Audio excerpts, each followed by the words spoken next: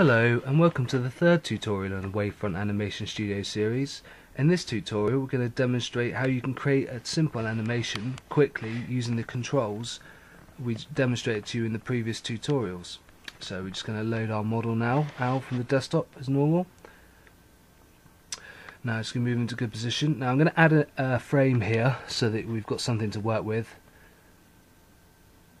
And we're going to concentrate on the right leg first. Going to move it into a position we're happy with, rotate it backwards slightly. Now if you've got more time on your hands then you'll be able to create more complex animations. We're just going to do a quick basic animation of owl running, which should only take a few minutes to demonstrate to you how you can do this really quickly and simply using Wavefront Animation Studio. Get that in the right position, make a slight adjustment there. Right, now I think I'm happy with that. I'm going to move to the other side on the left leg. I'm not going to move his arms for now, I'm just going to demonstrate the leg movement motions for walking or running.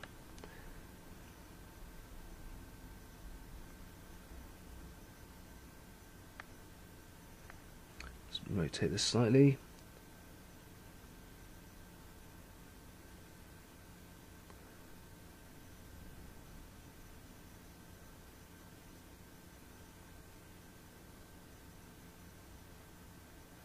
And once I'm happy with that, I shall add another frame, and now we have the starting frame, the new position we've put him in, and then we'll move back to the frame we're going to work with. I'm going to move the leg to the left leg to the position that the right leg was in, so we can demonstrate how to do this running motion.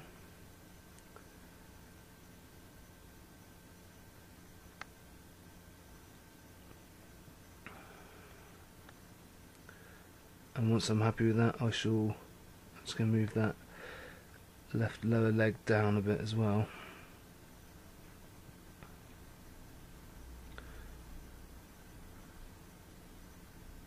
As you can see, quite quick and simple to do, slight adjustments there.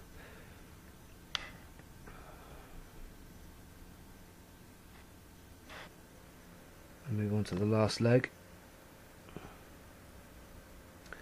Now in a moment, once we've demonstrated this animation, you'll notice that when I add interpolated frames, which are middle frames between, to create a smoother motion for the animation, when you create when you have such big jumps between the positions of each of the parts, you'll have to make some slight adjustments to each of the interpolated frames. But then after you've done that, it'll be straightforward to add as many as you like in between them without any problems. Let's get this just right, bend it slightly. I think I'm happy with that. So now we have the starting position and the two new frames. Now I'm going to create an interpolated frame between the starting position and the first frame, and you'll see the legs will jump up slightly. So I need to make slight modifications to that to bring them in line.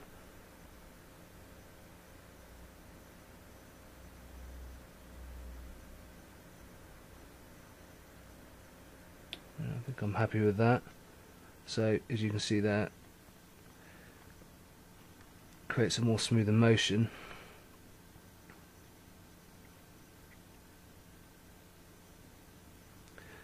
So now with the last frame, I'm going to do the same back to the first frame and move the legs down.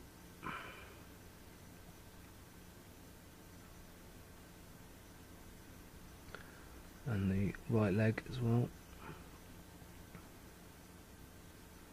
You can make slight adjustments if you're unhappy with any of the positions that the interpolated frame does create initially, but then as you can see, as I add more and more of the interpolated frames, it creates a more smoother motion. So you see here, 1, 2, 3, 4, 5,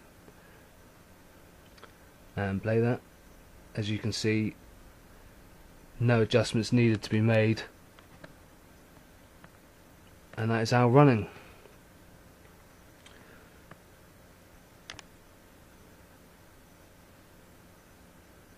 Very simple, very quick.